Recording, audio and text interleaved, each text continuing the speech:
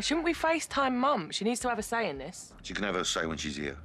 Look, I get it. I wouldn't want me to stay either. I am doing everything I can to get Scarlett back. I just need to show some stability. She's got nowhere else to go. Then she can bring Batsy Dogs home. You know, Nancy is going to be rushed off of her feet with all that gym lot wanting to make extra room for the Christmas grub. I can set up.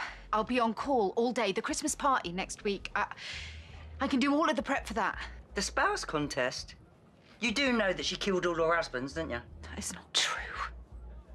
And if anyone bothered to ask me about it, then maybe you would understand. You two, you know nothing about her. Mick, I am saying no.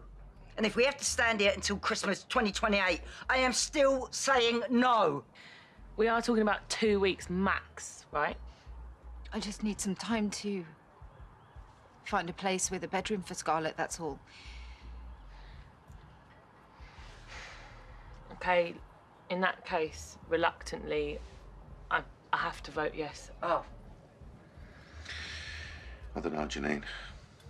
I think my mother's right. I think trouble follows you around like a randy terrier on heat. Yeah. And that's why every time I see you, I want to throw a cold bucket of water over you. But Linda disappeared a couple of years ago.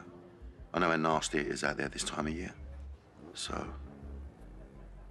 I suppose there's room at the inn. Thank you.